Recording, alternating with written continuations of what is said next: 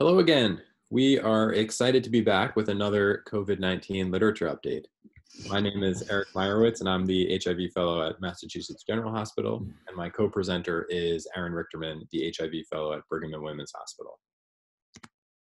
This is where we are in terms of COVID publications today. More than 2,500 peer-reviewed papers were archived to PubMed in just 1 week.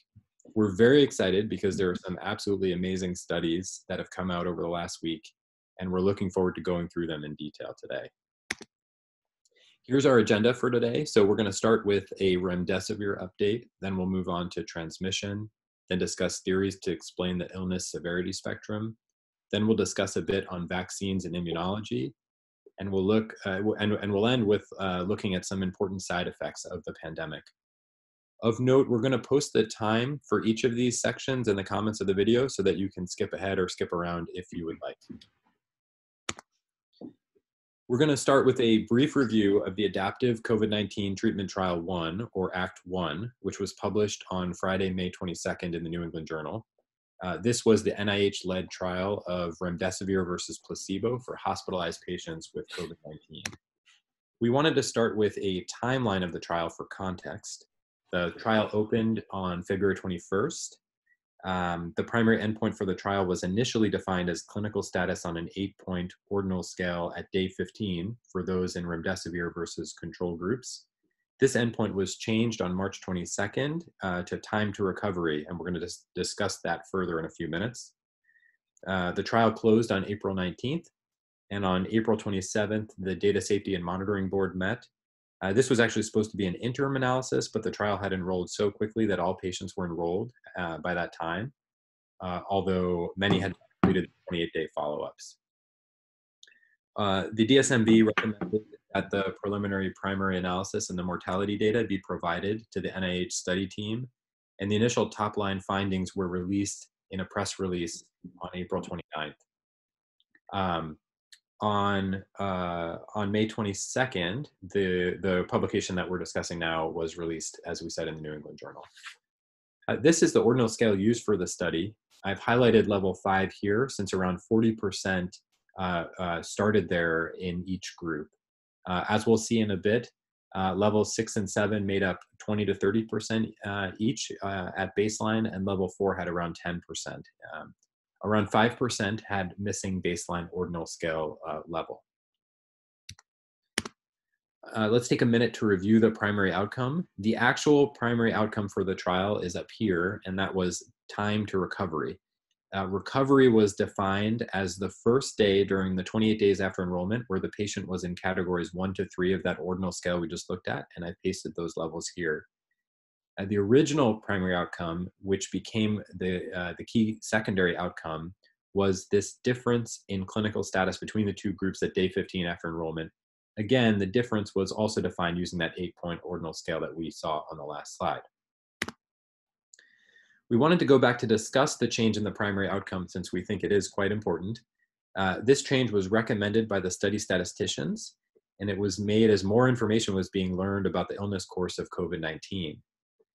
When the trial started on February 21st, very few descriptive studies with information of the illness course had been released. And I've got a summary of some of the major descriptive studies released, many of the early descriptive studies that were released. So February 21st is right in here. And really at that point, there had been very few studies, as you can see, that had come out. This study on February 7th was from Wuhan and published in JAMA. And they reported a median hospital length of stay of around 10 days. As additional descriptive cohort studies were released in late February and March, it became clear that there was remarkable heterogeneity in the illness course, and that some patients with severe disease could have a very protracted course. So in response to this information, the primary endpoint was changed. Importantly, it was not updated in response to data from the study, which was unavailable at the time the change was made. Knowing what we know now about the illness course, we think the change makes a lot of sense, and we think that it was done in good faith. This is a summary of the eligibility criteria for the trial. Participants had to be hospitalized with evidence of lower respiratory tract infection, and that was defined as meeting one of the following criteria. So having radiographic infiltrates on an imaging study, having a peripheral oxygen saturation of less than or equal to 94% on Romer, requiring supplemental oxygen, or requiring invasive mechanical ventilation or ECMO. This is an excerpt from the supplementary table S1 with some important baseline characteristics that we wanted to go through. As you can see, the average age in each group was just below 60. The median days from symptom onset to randomization was 9 in each group. So nearly 90% in each group had severe disease, while around 10% had mild to moderate disease. Overall, the groups were distributed pretty evenly. We'll note here in baseline ordinal level 5, there was slightly more in the remdesivir group, so 41% versus 38%. And then in the sickest group at the baseline, there was more in the placebo group, so 28.2% versus 23%. This is a simplified version of figure 1. As you can see that 1,063 patients underwent randomization, 541 were assigned to receive remdesivir, and 522 assigned to receive placebo. The vast majority received their assigned treatment. You can see only a fraction received all 10 doses in either arm. 168 patients received less than 10 doses because they recovered, although there's not enough information about how many doses these patients received. Nearly all the participants in either group were included in the analysis, although 132 in the remdesivir arm and 169 in the placebo arm had not experienced the primary outcome of clinical recovery or 28 days by the time of this initial analysis. This is from figure 2 in the paper, and it shows the Kaplan-Meier curves for recovery.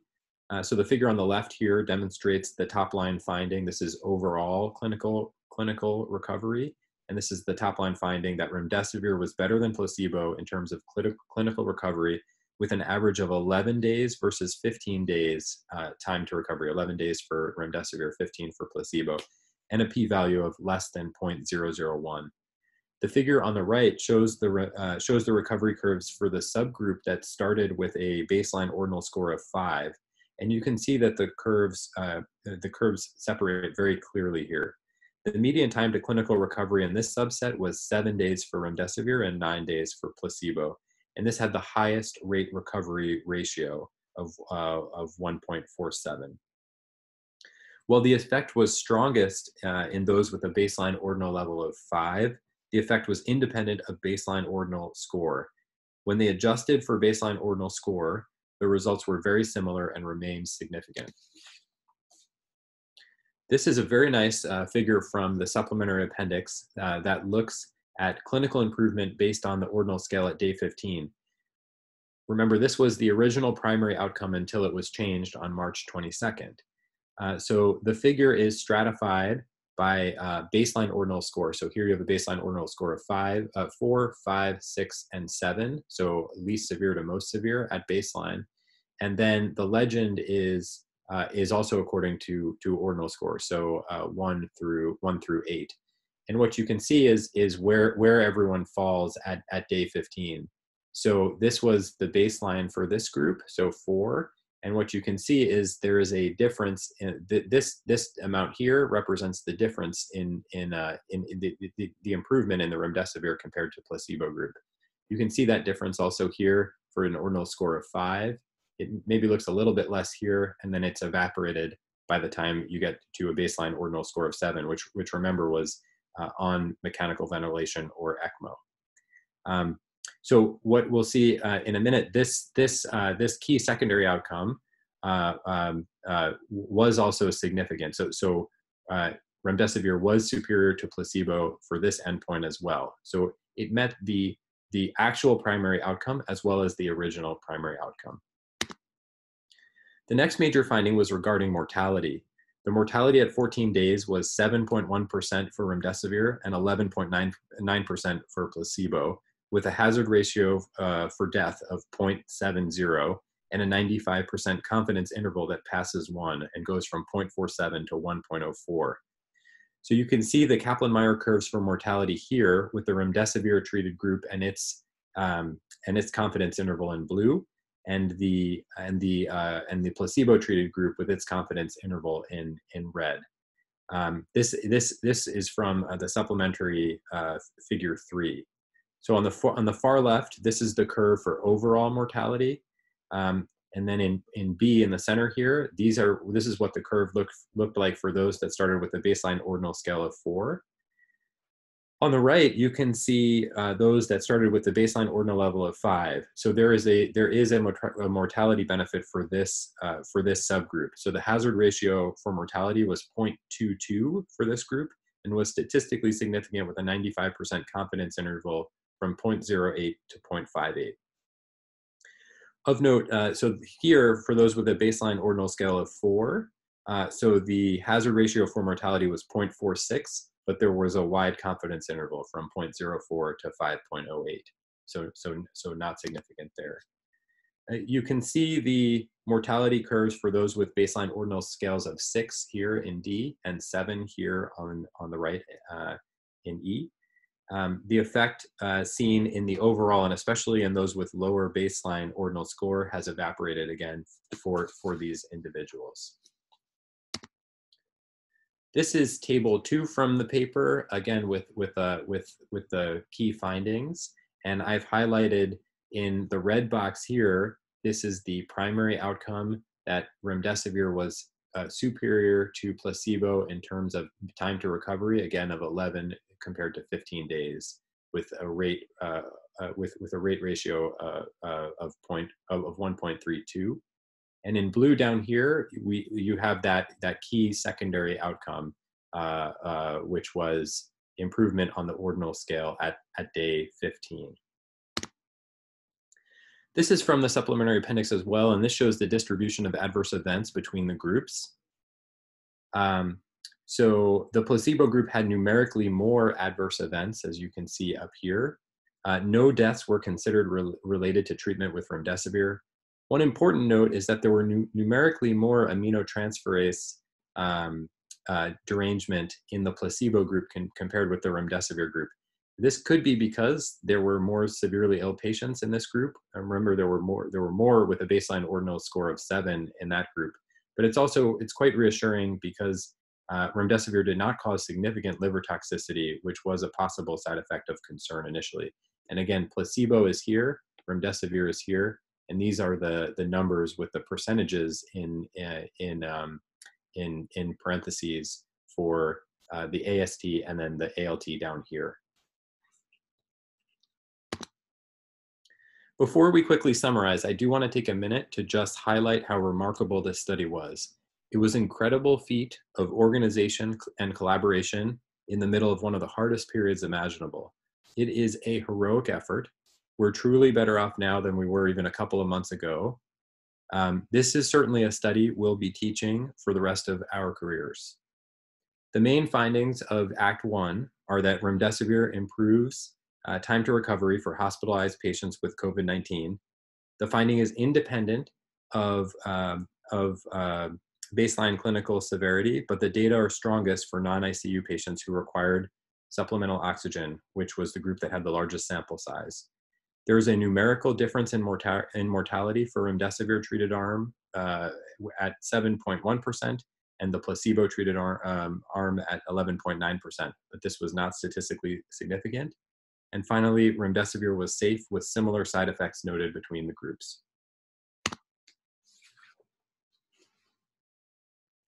Okay, so there have been a number of important analyses of transmission that have recently become available. And the first group of studies we wanted to talk about involve individual level transmission heterogeneity and the relative importance of super spreading events. Next slide. To start, I need to review some of the modeling terminology we'll be using with these figures from an important report that was published by the Institute for Disease Modeling on May 20th. Now, when modeling the number of secondary transmissions from a case of COVID-19, the Poisson distribution, in which the mean is specified, is one option. The mean in this case is the basic reproductive number, or the number of secondary infections per case in an entirely susceptible population. In the Poisson distribution, the mean is equal to the variance, and you end up with a distribution as shown in the right figure, which is an example using a basic reproductive number of 2.6. However, some infectious diseases display what is called overdispersion in the distribution of secondary cases, meaning that the variance in number of secondary transmissions is much higher than the mean, and this can't be accommodated by the Poisson. Overdispersion is illustrated in the schematic on the left, showing a branching process of secondary infections, where the initial generation leads to 2 infections, and one of these 2 infections leads to 0 secondary infections, and the other leads to 8. Rather than the Poisson, a negative binomial distribution is much better at estimating these scenarios because it also includes a dispersion parameter, also called K, which allows for variability in the variance. As K gets larger, the negative binomial distribution approaches the Poisson distribution. But when K is very small, the model displays overdispersion, leading to the distribution seen in the center figure, whereby the vast majority of cases lead to very few secondary infections, and there is a long tail of a few cases giving rise to many secondary infections in what are referred to as super spreading events. Next slide.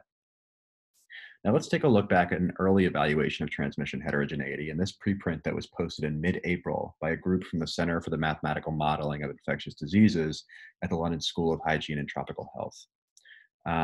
Based on evidence from SARS and MERS showing that not all people with these infections cause a secondary transmission, they hypothesized that the same might be true for COVID-2, especially given the fact that there had been countries with a number of imported cases of SARS-CoV-2, but fewer secondary cases than might be expected. So they used a modeling approach to construct the likelihood of observing the reported number of imported and local cases of COVID-19 for each country, assuming that the distribution of the number of secondary transmissions were identically and independently distributed, and then used this likelihood function to estimate the dispersion parameter of a negative binomial distribution, as we discussed in the last slide.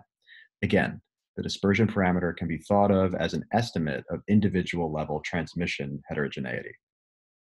Now in the figure on the left, you can see their estimates for the dispersion parameter on the y-axis based on various assumed basic reproductive numbers on the x-axis, with the red area being the general consensus range for SARS-CoV-2. They found a 95% credibility interval for the dispersion parameter of 0.04 to 0.2, with these estimates that are much lower than 1, suggesting presence of a high amount of heterogeneity in transmission. The consequences of this suggested heterogeneity are in the figure on the top right, where this basically suggests that they found that around 10% of cases lead to about 80% of secondary transmissions. This is further illustrated by the figure on the bottom right, showing the heavily skewed right distribution of the number of secondary cases on the x-axis with the probability on the y-axis. So you can see that 0 secondary cases has a probability of about over 0.7. So this analysis was one of the first to suggest the importance of super spreading events in SARS-CoV-2. Next slide. We've now seen a number of cluster investigations that further raise suspicion for super spreading events. So we spoke last month about the outbreak in the Korean call center highlighted in the schematic on the top left, whereby 94 cases were linked to a single area and a single floor of an 11-story call center. In the last couple of weeks, we have seen more clusters like this. In the bottom left, in a report that was published in Emerging Infectious Diseases on May 20th, a wedding outbreak is described, whereby 76 of 350 wedding attendees developed COVID-19 and 1 died, with the index patient thought to be the bride's father.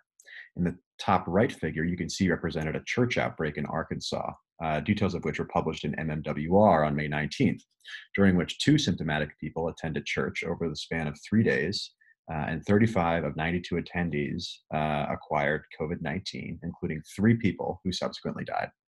Lastly, in the bottom right, also published in MMWR on May 19th, are details from the now infamous choir practice, during which 1 symptomatic person is thought to have led to 52 likely infections, or 87% of the group, with 2 subsequent deaths. Next slide. Now, I want to take a few minutes to discuss a truly fascinating report from probably the most detailed hospital outbreak investigation we have seen to date. I'm going to highlight just a few aspects, but the entire report is incredibly enlightening and worth reading in its entirety. I have included the link down below. This investigation was done at St. Augustine's Hospital in Durban, South Africa. And this hospital has 18 wards and 6 ICUs, and it employs 735 clinical staff. This investigation took place in April and May in the midst of a substantial outbreak of COVID-19, as indicated on this epidemiological curve, which shows the date of diagnosis on the x-axis, with 39 patients and 80 staff members eventually confirmed to have COVID-19. 15 of the 39 patients with COVID-19 have died as of the date of this report. And as you can see on the red dots on the curve, the first 3 cases were seen in the emergency department. 2 of these had recently returned from Europe, and the other worked frequently with international travelers. Their first inpatient case was this person diagnosed on March 22nd, who was a woman initially admitted on March 9th with stroke-like symptoms, spent time on the medical ward and in an intensive care unit, and was eventually discharged to an elder home on March 16th. She was readmitted 6 days later with respiratory failure and ultimately had positive testing by endotracheal aspirate for SARS-CoV-2. Next slide. The investigation team put together this timeline of the 34 patient cases, along with which ward they were in, indicated by the color in the figure, the symptom onset indicated by the star, and positive PCR indicated by the dot. You can see the initial 3 emergency department cases in green at the top, patients 1, 2, and 18. One thing the authors highlight is the sheer amount of movement from one ward to another many of these patients did during their stay. Some of this, actually, they point out, was actually because of clearing out wards to be used for COVID-19 or for COVID-19 trainings. Next slide. They used this timeline to generate a hypothesis of how the virus spreads throughout the facility and also to an outside nursing home, as indicated on the bottom, and a dialysis unit, as indicated on the right. As we'll get to in a minute, they believe the infection was introduced by patient 1 in the emergency department on May 9th, before being introduced into the hospital by patient 3, and spreading in 6 major waves involving 5 different hospital wards, starting with medical ward 1, the neurology ward, the medical ICU, a second wave in medical ward 1, the surgical ICU, and surgical ward 1. Next slide. So the investigation team noticed that the first outpatient case, patient 1, as well as the person who would become the first inpatient case, patient 3, were both in the emergency department on March 9th during overlapping times. As shown in the schematic, patient 1 presented with respiratory symptoms to the screening area and was brought back to the triage station. Patient 3 later arrived with stroke-like symptoms and was placed directly across from this triage area, immediately adjacent to where patient 1 would have to go to later leave the emergency department. Next slide. Patient 3 was admitted to the cardiac intensive care unit that evening and stayed 4 nights before being transferred to medical ward 1 from March 13th to March 16th before being discharged to an elder home. She was febrile on March 13th, but reportedly had no other symptoms. The first confirmed staff case was a female nurse working with this patient in the cardiac ICU who was diagnosed on March 17th. The investigation team details each ward's chain of transmission, but as an example, here is the first chain in medical ward 1.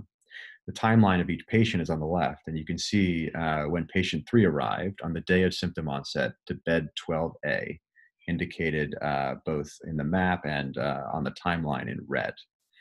5 other patients in the ward at the same time were eventually diagnosed with COVID-19, indicated in green on the floor map, including the person across from patient 3 and 4 patients in a single room down the hall. Next slide. I won't go through these in detail, but you can see how they documented each additional chain of transmission as patients with infection were brought from one ward to the other. As far as I can tell from the report, none of these wards were officially designated to care for patients with COVID-19, and there was not a universal masking policy in place. But again, just a truly remarkable investigation, and I highly recommend taking some time to review it in full. Next slide. As far as healthcare workers, you can see where nurses who were diagnosed have been working.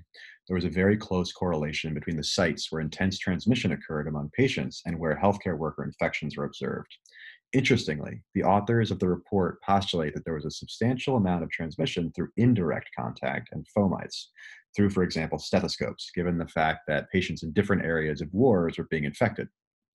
However, given the likely greater importance in general of droplet transmission and the high rates of healthcare worker infections, we do wonder if asymptomatic or symptomatically infected healthcare workers making their way around the wards may have instead contributed to the distribution of COVID-19 within the specific wards. The authors also do not comment specifically on the ventilation of the building, which we know to be an important factor in transmission, although typically in healthcare settings with large burdens of endemic tuberculosis, ventilation is emphasized. The authors also note that no healthcare worker infections were detected from the COVID-specific unit, highlighting to us that when infectious risk is recognized and proper PPE is implemented, there's actually quite low risk to healthcare workers. We'll come back to this topic in a moment. Next slide. As the icing on the cake of this investigation, they did a phylogenetic analysis of 18 samples, including eight inpatients, one nursing home resident, and 9 healthcare workers, highlighted in the red box.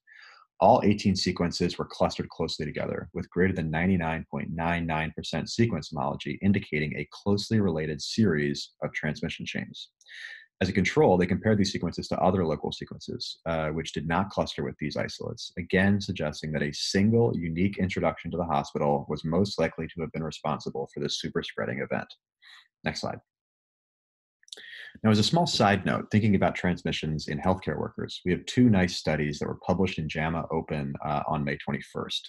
The first is a single center series in Wuhan of data collected from January 1st to February 9th and is shown in the upper right figure.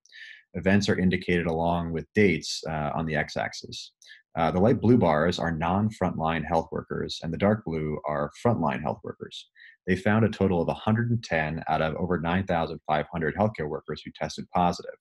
Importantly, PPE practices improved dramatically in late January, and 60% of all infections were before this time. After January 20th, there was only 1 frontline worker who became infected, compared to 24 non-frontline workers, providing indirect evidence that the PPE protocols in place for those with higher risk jobs were protective. The second study corresponds to the figure below. It was a cross-sectional study performed in 2 teaching hospitals in the Netherlands. They tested all healthcare workers with symptoms, screening just over 1,300 out of greater than 9,500 employed healthcare workers, or 14% of the total force. Of those 1,353, 86 tested positive, representing 1% of all employed. Importantly, only 3 of these 86 reported having been exposed to an inpatient with a known diagnosis of COVID-19 before onset of symptoms.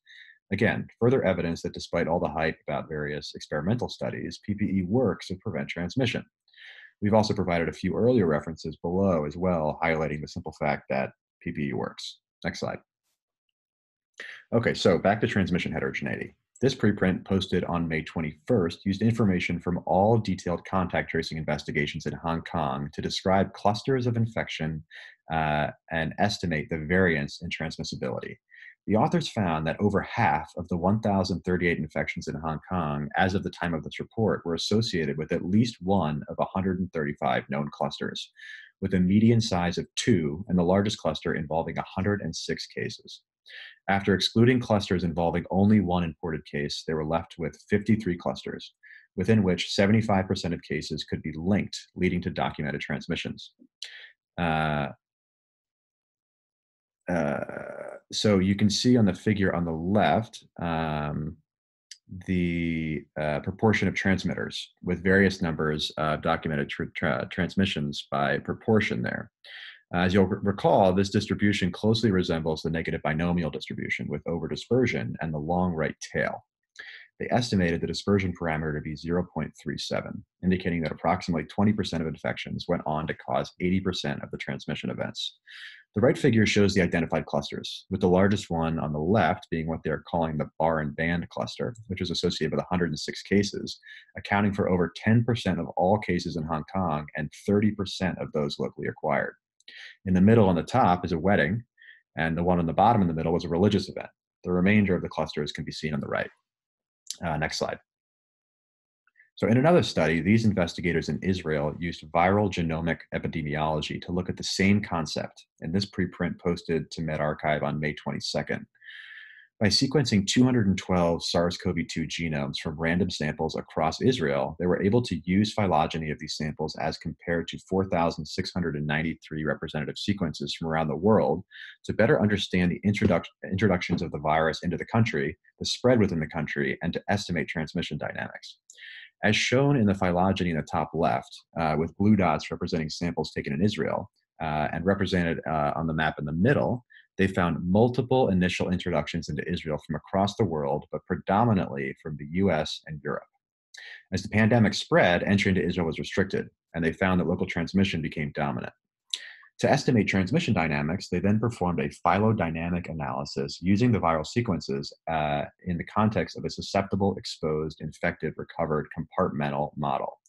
They used a model that specifically incorporated transmission heterogeneity and allowed them to evaluate a range of transmission heterogeneities by specifying a parameter called P sub H, which is the proportion of infections that lead to 80% of the transmissions, as we've been talking about in the last few slides. The figure on the bottom right shows some of the results from this phylogenetic analysis, with the x-axis showing date and the y-axis showing cumulative incidence of infection. The black dots represent the actual reported cases in Israel over time, and the three colored lines show their phylogenetic model output at various P sub H's, with the blue being 0.01 or 1%, pink being 0.05 or 5%, and green being 0.1 or 10%.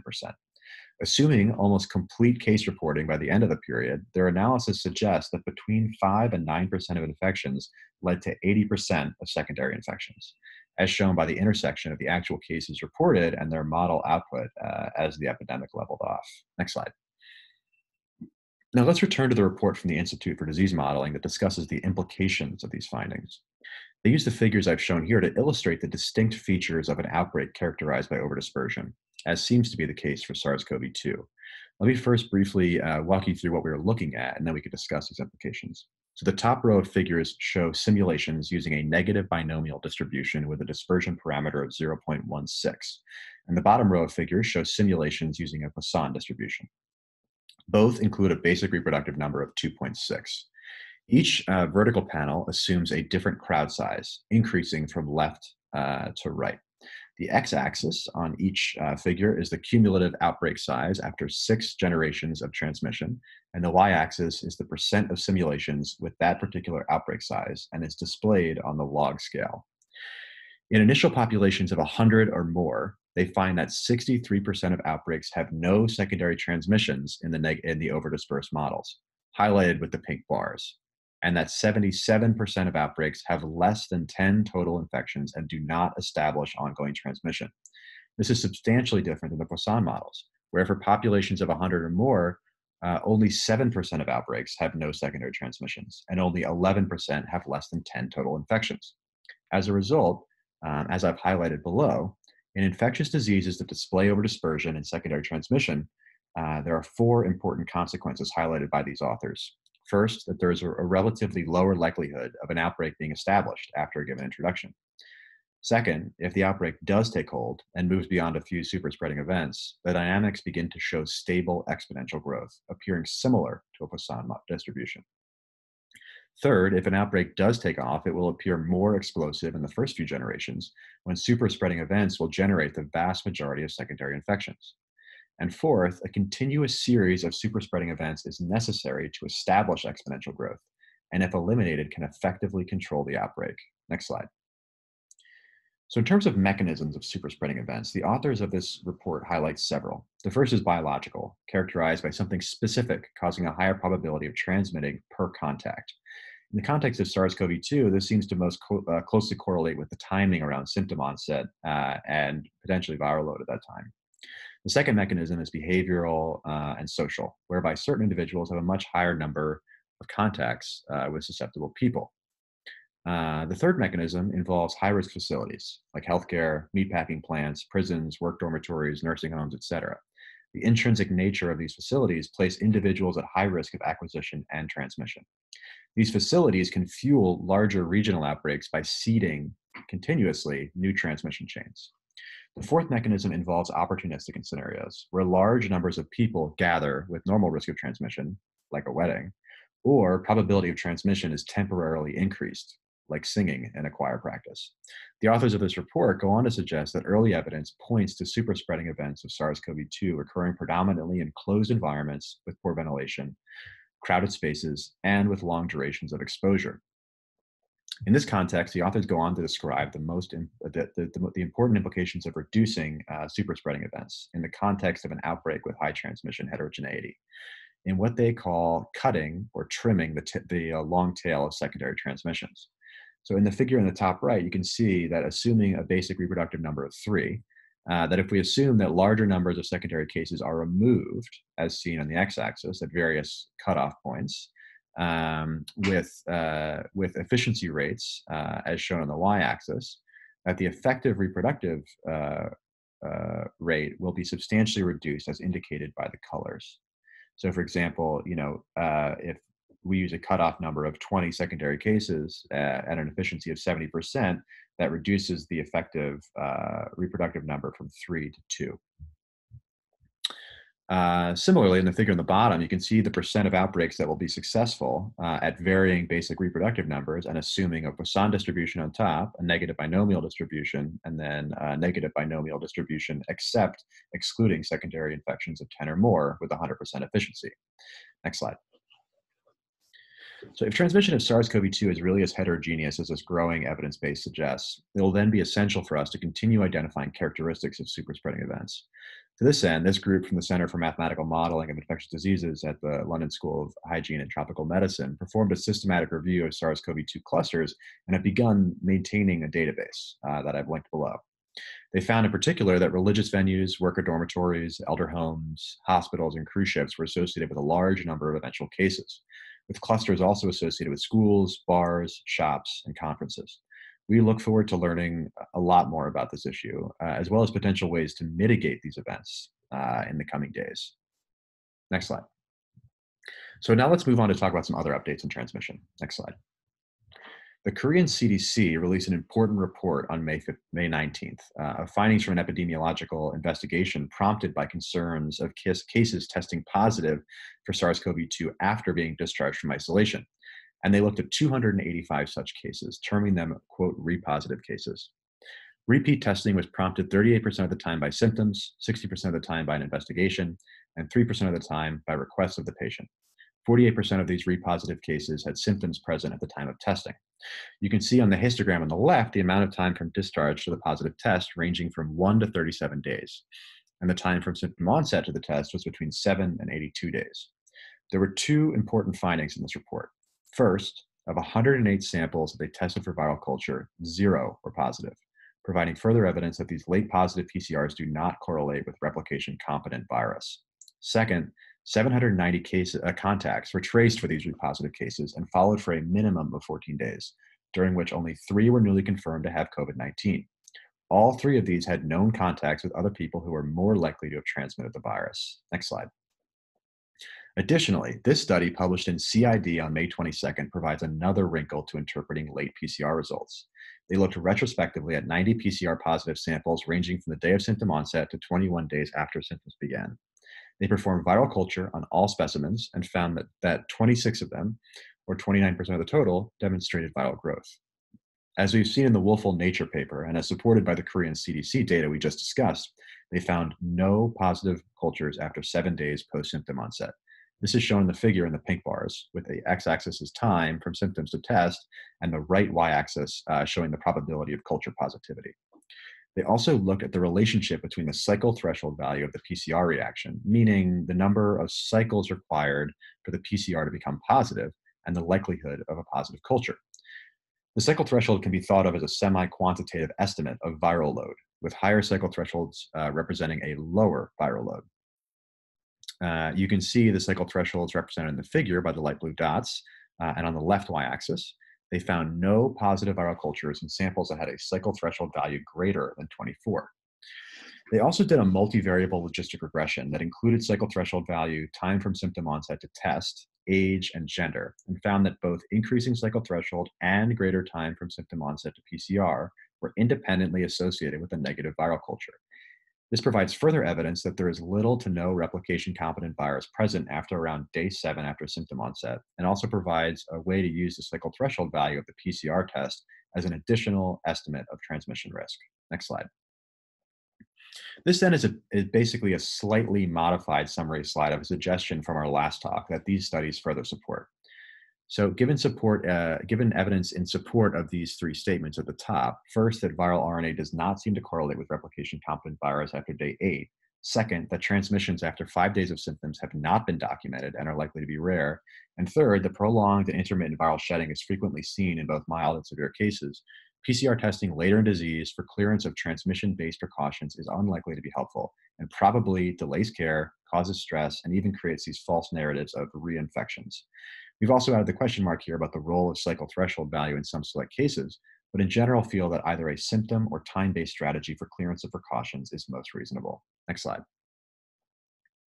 So then to summarize this long section on transmission updates, first, modeling, cluster investigations, and phylogenetic studies have all suggested a high amount of transmission heterogeneity for SARS-CoV-2, with an implied importance of superspreading events, with the implication being that cutting the tail interventions will be important for epidemic control. Second, we highlighted additional data that late PCR positivity is not meaningful and that in general, testing-based strategies for clearance and clearance of transmission-based precautions should be done away with. Finally, PPE works. Enough said. Next slide. Okay, so it's become clear that there is marked heterogeneity in the presentation of COVID-19, and we're going to go through some of the different theories that are out there and the evidence for them to explain this. So there are certainly some individuals who are truly asymptomatic with SARS-CoV-2 infection, and the actual percentage of those is still unknown. The majority of those who experience clinical symptoms, around 80% or so, will have a self-resolving viral illness, and this can include cough, fever, myalgias, change in smell or taste, with gastrointestinal symptoms thought to be a bit less common. Around 15% develop severe disease. This typically requires hospitalization and is often marked by hypoxemia. And around 5% experience critical illness, some requiring mechanical ventilation.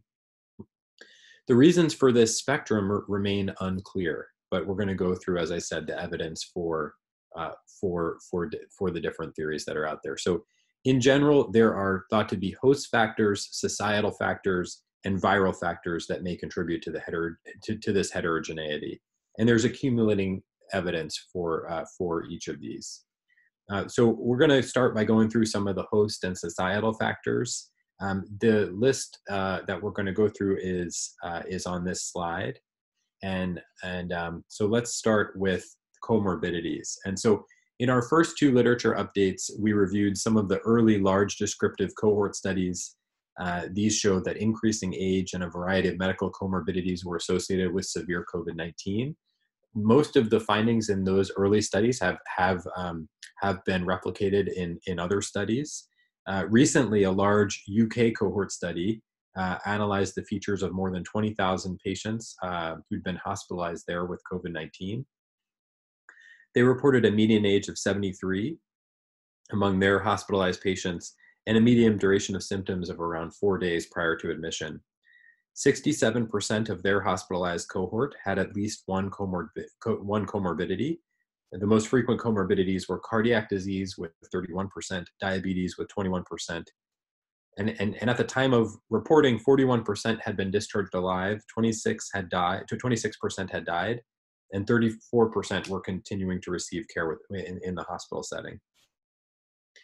Here, what you can see in this figure is their hazard model for death. So increasing age was associated with mortality, and so the hazard ratio for death for an age over 80 was actually greater than 11. Female sex was protective, and then the multiple other comorbidities are here, with many of them showing significance with p-values on the right here. Another important cohort study came from hospitals in New York City. It included 5,279 patients diagnosed with COVID-19, including 2,741, or 51.9%, who were hospitalized. Nearly a quarter of those hospitalized required mechanical ventilation. They calculated risk factors for hospital admission as well as for mortality. And this table includes excerpts from their competing risk model for mortality. Age, again, had the strongest association with mortality. Male sex, heart failure, and cancer were also significant, as you can see here. Societal factors too are clearly extremely important in terms of outcomes. And these are some of the most important studies that have been reported so far, demonstrating the strong associations between race and poverty for worse outcomes with COVID-19. This is critically important. This is a critically important area, and we're going to be following it closely. It must be understood so that changes can be made urgently. In our earlier updates, we included a slide with risk factors for severe disease. We've updated that slide here, including everything we've just spoke about. These are what are currently accepted as the major epidemiologic and demographic risk factors for severe disease. So differential ACE2 expression is another really interesting theory that may help explain the differential severity and mortality seen in COVID-19.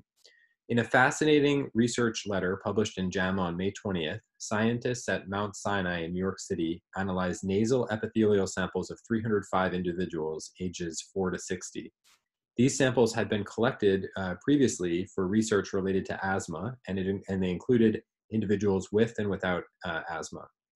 They found an age-dependent ACE2 expression in the nasal epithelium, as you can see plotted in the figure here on the left. So there's a truly excellent accompanying editorial and with a citation also on this slide, which we recommend highly. As noted, this study does not yet show differential ACE2 expression in the lower respiratory tract, so we have to interpret with a little bit of caution. But it is quite a provocative finding. On the left, you'll see on the right here, you'll see a figure from a study published in the American Journal of Physiology on May 20th. They showed that normal human bronchial epithelial cell lines that were treated with estrogen had lower ACE2 expression than those treated with a control solution. So the estrogen-treated cells are represented by the white bar, and the control-treated cells with the gray bar, and you can see the difference in ACE2 expression here. This is intriguing since it could at least partially explain the difference in severity for men and women. Human leukocyte antigen, or HLA alleles, are essential for host ability to present viral antigens, which is a key step in the successful adaptive immune response. Certain HLA alleles allow for more robust presentation of specific viral proteins, and others may have more difficulty with presentation of specific viral proteins. So in this very interesting study, authors performed a computer modeling analysis of SARS-CoV-2 peptide presentation across the entire viral proteome for 145 different HLA types. They predict which HLA types would most easily prevent the SARS-CoV-2 epitopes. So what you can see here are the distribution of HLA alleles, and here is the global allele frequency in humans. And then for each, there is a plot here with how easy, with how well they can present SARS-CoV-2 epitopes, with the best presenters up here and the worst presenters down here. And you can see, obviously, there's quite a range here. On the right, you can see their specific graphs for the best 3 presenters and the worst 3 presenters. So best 3 here on the left here, and the worst 3 all the way on the right. One interesting note is that HLA B4601, they predict to have very poor ability to present SARS-CoV-2 epitopes. This is very interesting because this allele was associated with more severe SARS. There have not been enough large HLA studies in individuals with COVID-19 yet, but we expect there to be more information about this moving forward, and hopefully some of those large descriptive studies might give us a sense of whether there's an HLA risk for severity. Another host factor that's been in the news and that may be associated with disease severity is ABO blood group. So in a very interesting letter published in the British Journal of Hematology on May 7th, authors reported that individuals with blood group A were overrepresented among those who were hospitalized with COVID-19, and those with blood group O were underrepresented. So what they first did was they analyzed 265 patients at a hospital in Wuhan, and they compared them to 3,694 controls in the area. And what they found was among their hospitalized cohort, 39.3% had blood group A, whereas in the general population, blood group A was only about 32.3%. And they found the opposite for blood group O. So in the general population, blood group O is about 33.8%, but in their hospitalized patients, it was only 25.7%. So then they went to a larger sample and they looked at ABO types from 3 different hospitals and compared to the same control group. And what you can see is among these now more than 2,000 patients, they basically had very similar findings. So an overrepresentation of blood group A among their severe hospitalized patients, and a relatively less amount of blood group O among the hospitalized cohort. They also report that blood group O was found that people with blood group O were found to be less likely to become infected with SARS. In a response in the same journal from O'Sullivan and colleagues, with the citation also at the bottom of this slide, these authors note that blood group O is associated with less thrombosis risk, and they wonder if the association with thrombosis in severe COVID-19 and whether there's something about this same mechanism where blood group O is protective against, for these patients for not having severe disease. They also note that individuals with blood group O are less susceptible to developing cerebral malaria, which is also marked by microvascular occlusion. This is certainly something to keep an eye on. A very exciting theory about differential severity is baseline cross-immunity, possibly from exposure to other common human coronaviruses. We've discussed both of these studies in the past, so we'll go through them quickly here. But briefly, both of these groups showed that a significant proportion of healthy donors had reactive T cells to SARS-CoV-2 proteins. So the study published from Cell showed that about 50% of their historical donors fell into this category. So you can see that all the way here on the right side, where they're looking at this on the y-axis is a marker for T cell reactivity, and they're looking at for reactivity to spike proteins, non-spike proteins, or overall for SARS-CoV-2. In blue are patients who have recovered from COVID-19, and black are unexposed. And as you can see, there's a significant proportion of unexposed patients who have reactive T cells. The figure in the middle is from a preprint that showed 34% of healthy donors had reactive T cells to the S protein of SARS-CoV-2.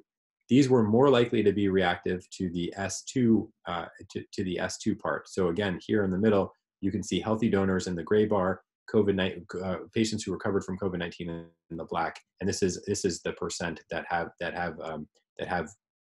reactive T cells. Again, more likely to be in the C terminal part of S2.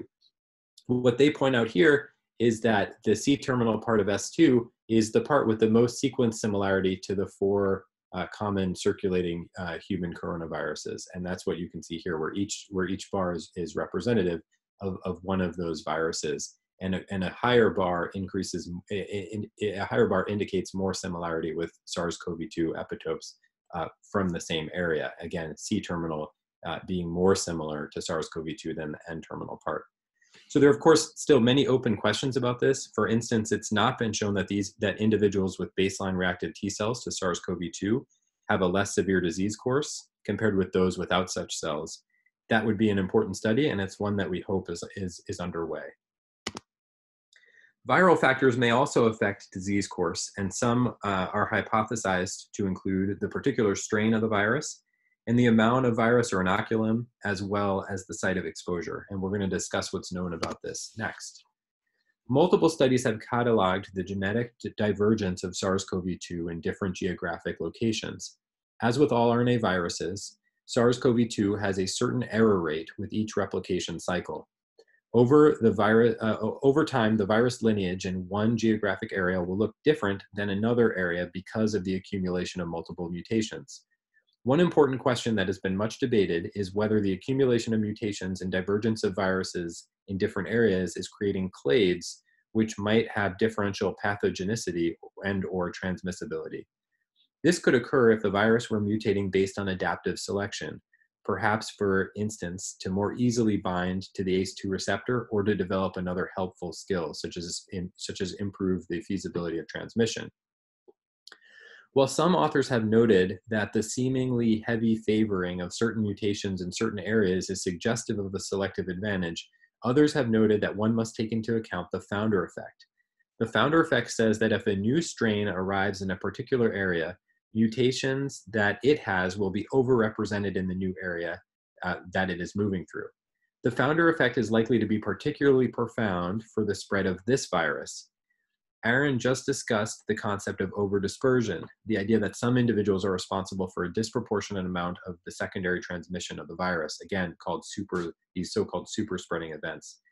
If super spreading events contribute to so much of the secondary transmission, mutations in these found in the founding viruses that are spread in this way may have marked overrepresentation in new areas in which they're spreading. You may have heard about the D614G mutation. This was discussed in a preprint by Korber and colleagues that was posted to bioRxiv on April 30th. The authors set out to look at spike gene evolution from publicly available sequences from all over the world.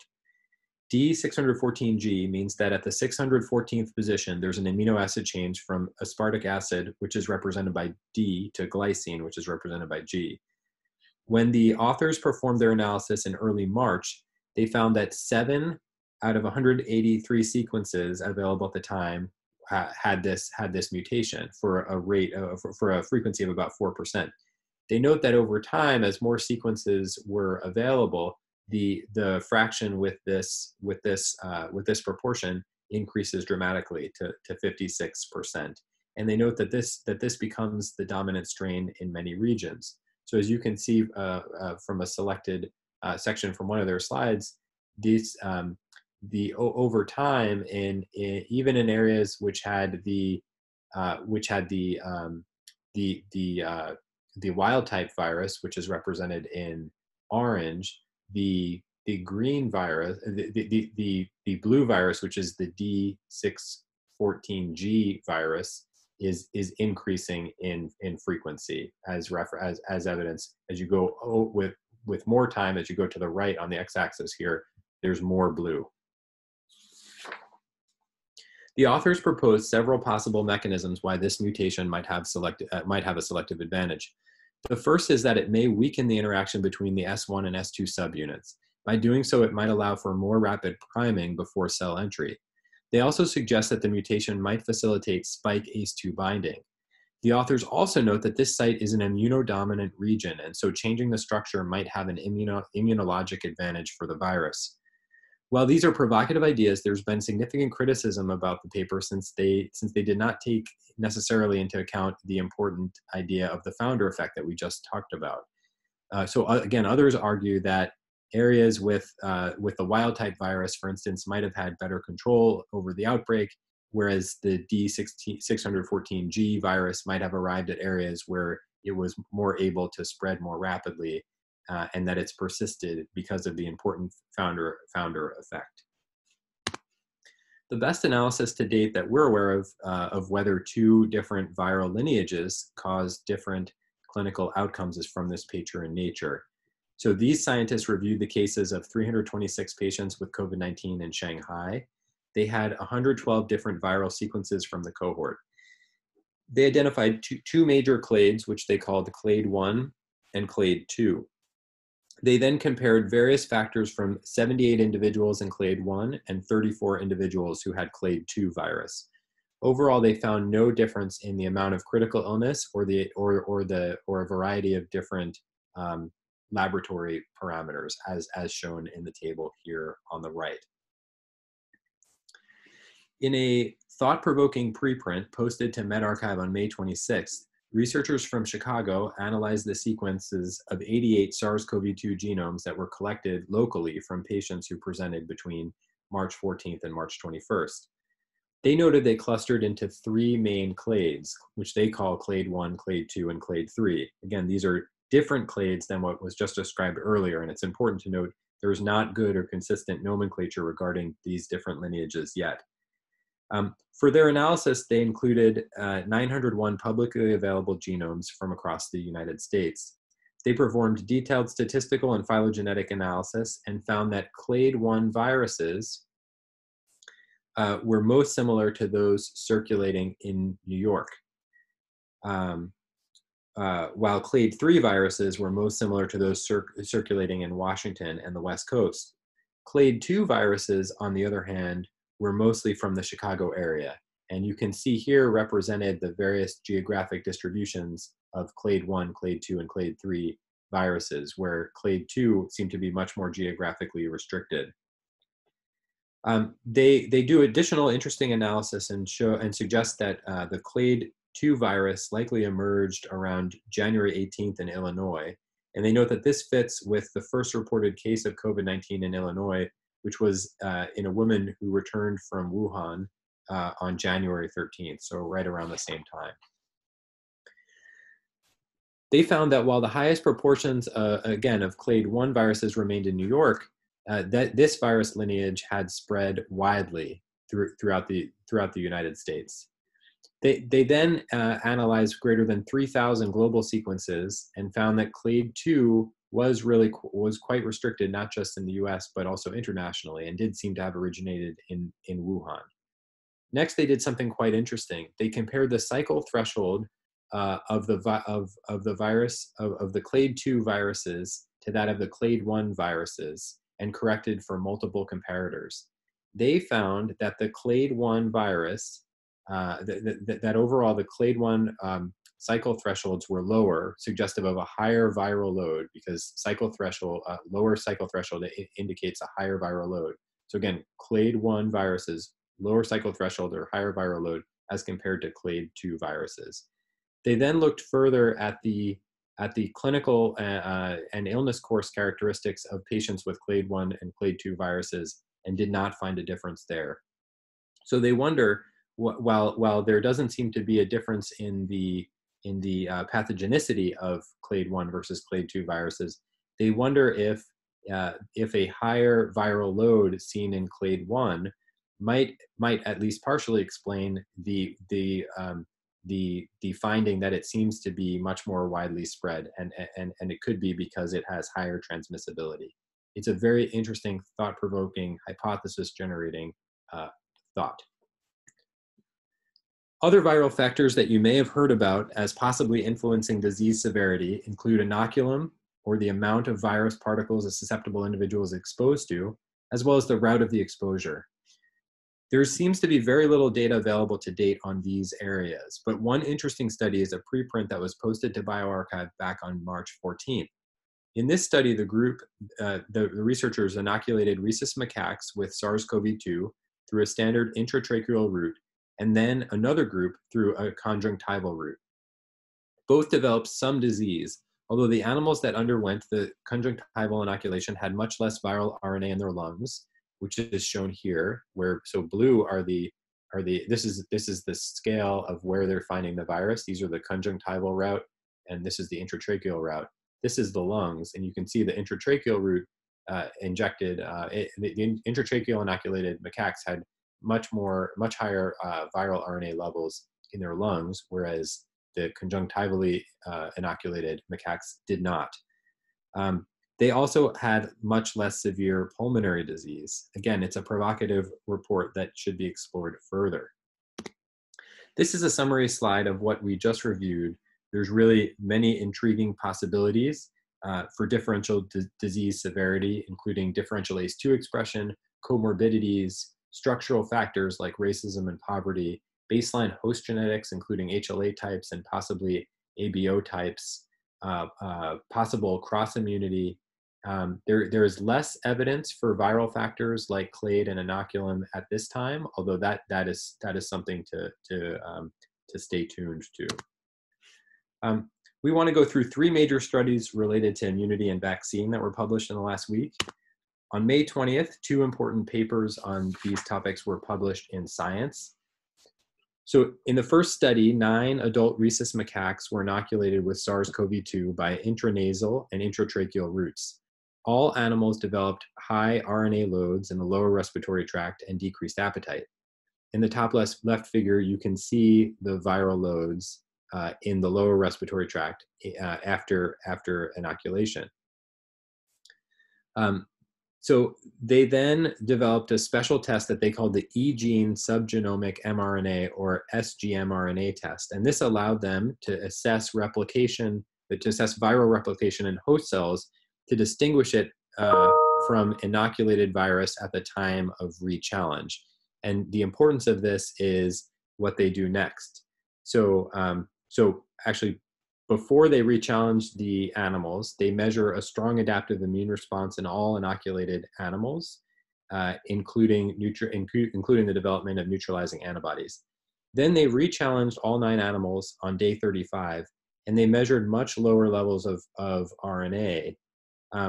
When they and the concern was, because they were inoculating the animals again with virus, they want to make sure that the viral RNA that they're measuring is actually replicating virus in host cells and not just the viral RNA from what they inoculated.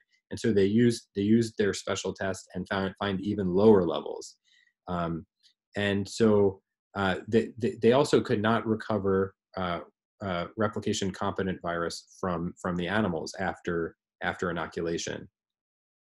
They measure increased neutralizing antibody titers after the re-challenge, again suggestive of an effective adaptive immune response. Overall, this study was highly suggestive of immunity after infection. The same group looked at protection of rhesus macaques after they were vaccinated. They developed DNA vaccines expressing 6 variants of the S protein. They then vaccinated 35 macaques with these vaccines. So they obviously this is the sham vaccine here, and then they had the 6 different DNA S-based vaccines here, and they were distributed among the 35 monkeys. After vaccination, they measured neutralizing antibody titers in the animals. Interestingly, they found 2 of the animals had baseline neutralizing antibody titers, which they postulated might be from exposure to primate coronaviruses. At week 6, which was 3 weeks after the vaccine booster, they inoculated the animals with SARS-CoV-2 by intranasal and intratracheal route, and they also inoculated the animals that had received the sham vaccine. The animals in the sham developed high peak RNA loads in the lower respiratory tract and the nasal and the nasal region, as you can see here with the sham, and the vaccinated animals developed significantly lower loads.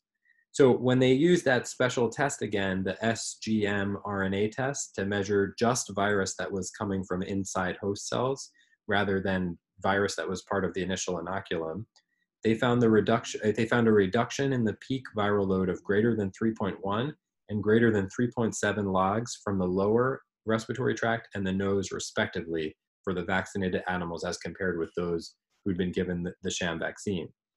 They measured strong adaptive immune response after vaccination and then in response to the challenge. Both of these are incredibly important and exciting studies. Again, while rhesus macaques are clearly not humans and we need to wait for human data, the studies suggest the likelihood of immunity following infection, as well as provide a scientific basis that makes the prospect of an effective vaccine seem closer and more likely.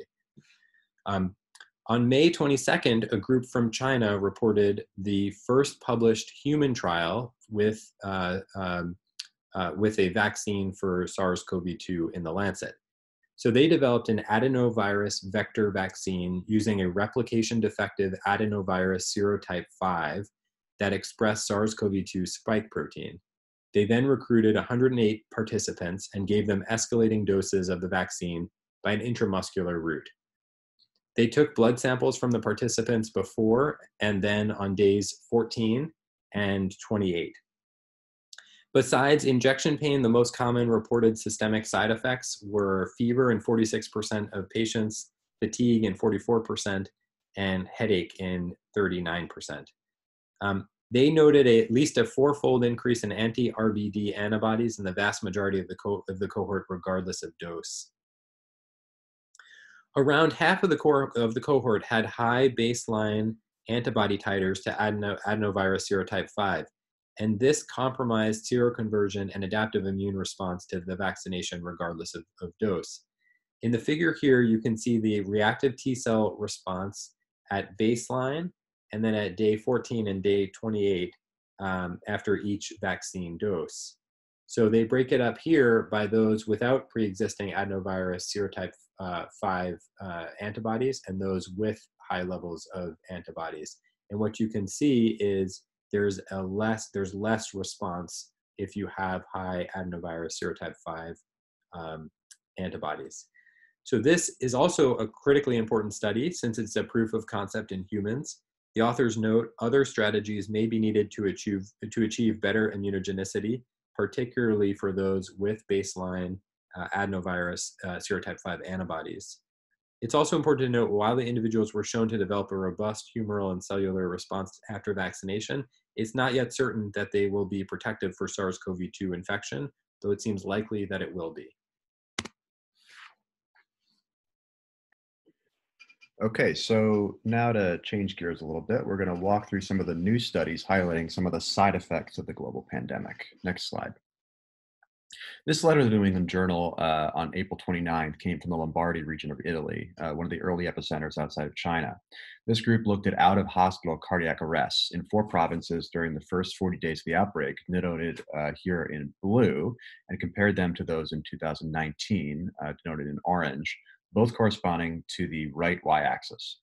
COVID-19 cases are represented with the red line and correspond with the left y-axis. They found an increase from 229 cases in 2019 to 362 cases in 2020. The median arrival time to the emergency department was 3 minutes longer. The proportion receiving bystander CPR was 15.6 percentage points lower. And among those who had CPR, out-of-hospital death was 14.9 percentage points higher. Suspected or known cases of COVID-19 accounted for only 77.4% of the increase in these out-of-hospital cardiac arrests. Next slide.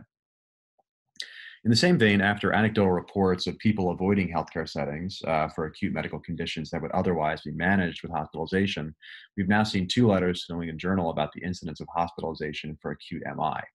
The first is published on April 28th from a group in northern Italy and corresponds to the table on the upper left. They compared the outbreak period in Italy to 2 control periods, the corresponding period during the prior year and an early period during the same year. I've included the part of the table looking at all acute coronary syndromes. You can see in the first column, there were 2,202 total admissions. In the second column, there were 13.3 daily admissions during the study period compared to 18.0 daily admissions during the same year control period in the third column, and 18.9 daily admissions during the previous year control group in the last column. This corresponds to a 26% reduction relative to the same year and a 30% reduction relative to the prior year. The second letter to the New England Journal was published on May 19th from a group in California using Kaiser data from 21 medical centers and 255 clinics caring for 4.4 million people. They compared weekly rates of hospitalizations for acute myocardial infarction in 2020 to those in 2019 and found an overall decreased incidence of 48%, with a decreased incidence of NSTEMI of 49% and STEMI of 40%. You can see in this figure in the top right where the x-axis is date and the y-axis is hospitalizations per 100,000. The yellow line is 2019, the red line is 2020, and the blue line is the COVID-19 cases. This is further supported by findings in a paper published in JACC in early April, highlighted in the figure on the bottom left, which found a decrease in the total number of STEMI cath lab activations during the pandemic period, highlighted in red on the figure. Together, this suggests that either acute myocardial infarctions are happening less frequently, or perhaps more likely that those with these conditions are avoiding care during the pandemic, possibly corresponding to the increase in out-of-hospital cardiac arrests we saw on the previous slide. Okay, so next slide. In this letter to the New England Journal published on May 8th, investigators used a novel method to assess for changes in stroke evaluations. They used a commercial neuroimaging database typically used to select patients who would benefit from endovascular thrombectomy as a surrogate for the quantity of care hospitals are providing for patients with acute ischemic stroke. They looked at data from over 250,000 patients who had imaging at over 800 hospitals in the US from July 2019 through April 27, 2020. They compared mean daily counts per hospital of patients in a pre-pandemic period of February 1st to the 29th, highlighted in light blue on the figure, compared to a post-pandemic period of March 26th to April 8th, highlighted in yellow on the figure. They found a 39% decrease in the number of patients undergoing imaging from 1.18 patients per day to 0.72. They also found an apparent increase after this initial low period, the mechanism of which is not yet well understood. They did not find regional differences in the decrease, and the author suggests that this decrease in the use of stroke imaging corresponds to a decrease in the number of stroke evaluations in the United States during that time period. Next slide. This report of child vaccination coverage in Michigan was published in the MMWR on May 22nd, comparing cohorts of between 9 and 10,000 children in 2020 and each of the 4 years before that. They compared up-to-date status in May 2020 with May of the previous 4 years. You can see each of the age cohorts separated on the figure, with the y-axis representing percentage vaccinated, the black bar representing May 2020, and the blue bars representing prior years. They found that vaccination coverage declined in all milestone age cohorts, as you can see in the figure, except for birth dose hepatitis B, all the way on the left, which is typically administered in the hospital. Importantly, they found a decrease in measles vaccination coverage from 76.1% to 70.9%. As you probably know, measles is a serious disease with both direct and indirect complications, and measles outbreaks start to be seen even with relatively small decreases in vaccination coverage, with loss of herd immunity coverage when vaccination coverage is less than about 90 to 95%. If this trend continues without vaccination catch-up, we should expect, unfortunately, to see increased measles incidence in the near to mid-future. Next slide. This May 1st report from the Epic Health Research Network used ICD coding from aggregated data, including 2.7 million patients in 190 hospitals in the United States, to evaluate trends in cancer screening from 2017 through present. There was an overall slightly increased trend over time, with increased variability at the end of each year around the holidays and following Breast Cancer Awareness Month in October. The black dots in the figure represent weekly cancer screening volumes in 2020 and over time.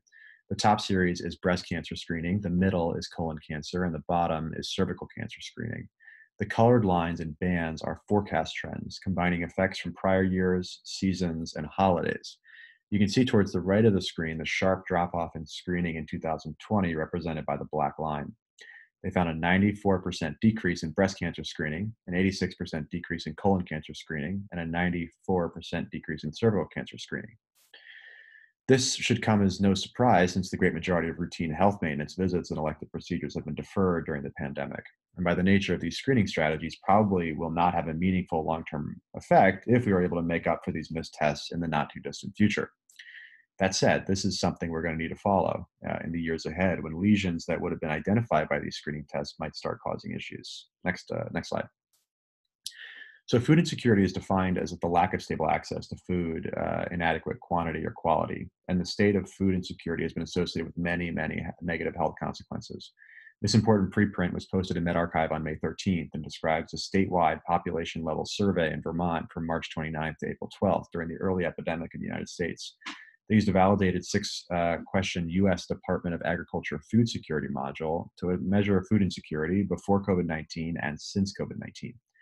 They found that among over 3,000 respondents, there was a 33% increase in household food insecurity, with 35.6% of food insecure households newly food insecure.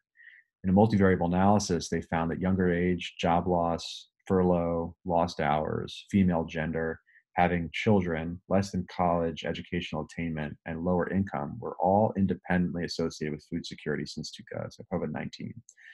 This is in line with widespread concerns that an approaching global pandemic of hunger may be following close on the heels of COVID-19, with substantial health consequences over both the short and long term. Next slide. In one bright spot, however, decreased energy demand has led to a dramatic reduction in CO2 emissions, as evaluated in this paper published in Nature Climate Change on May 19th. They defined a confinement index ranging from 0 to 3 to capture the extent to which different policies affect emissions, as shown in the table, with 0 being no measures, 1 being measures targeted at small groups, 2 targeting entire cities or regions, affecting about 50% of society, and 3 indicating national policies affecting all but essential workers. They used a combination of energy, activity, and policy data from areas representing 85% of the world population and 97% of global CO2 emission through the end of April 2020. In the figure on the right, you can see the change in activity by various sectors, from left to right: power, industry, surface transport, residential, and aviation. The largest change was in aviation, which had a decreased daily activity of 75%, with surface transport decreased by 50% and industry decreased by 35%. As shown in the figure on the bottom left, they found then that the effect of confinement was to decrease daily global CO2 emissions by 17% by April 17th, relative to mean emissions in 2019, with emissions in early April now comparable to their levels in 2006. The total change in emissions through the end of April was a decrease of 8.6% over the same time period during the previous year. Finally, they make some rough predictions about the implications for global CO2 emissions for the rest of the year, which will depend on the timing and degree to return to normal activity. If everything returns to pre-pandemic activity levels within 6 weeks, the total decrease in emissions from the pandemic would be 4.2%. A 12-week return would be associated with a 5.3% decrease. A more modest return, with all countries retaining restrictions at level 1 of on their confinement index, would be associated with a 7.5% decrease for the year. The authors note that most of these changes are likely to be temporary, if not reflecting structural changes in our economic, transport, or energy systems, and that the social trauma of confinement may have unpredictable consequences on emissions. Next slide. So here are some key points about the emerging side effects we are seeing from the pandemic, with collateral damage, including increases in out-of-hospital cardiac arrest and food insecurity, and decreases in hospital evaluations for ACS and strokes, childhood vaccination coverage, and recommended cancer screening. The long-term consequences of some of these preventative interventions are currently unknown, particularly if we're able to catch up on some of them in the near future. Finally, decreased CO2 emissions is one small silver lining to this crisis. Next slide. And then just a summary of the whole talk for the last week. We've seen data including high-quality randomized data, which brings us remdesivir as the first effective treatment for COVID-19. Second, we have mounting evidence of high transmission heterogeneity and the importance of super-spreading events. We suggest that symptom or time-based strategies should be preferred for discontinuation of transmission-based precautions over test-based strategies. We presented multiple intriguing theories for the severity spectrum, including host, societal, and viral factors. We highlighted some impressive work happening in vaccines, and also work showing that there's a strong animal model for immunity against reinfection. And finally, we went through some of the growing number of reports documenting the short-term collateral impact of the pandemic. So all in all, just an incredible output of information and an incredible amount of knowledge we've gained just in a few days. So with that, we'll close out and we'll see you next time.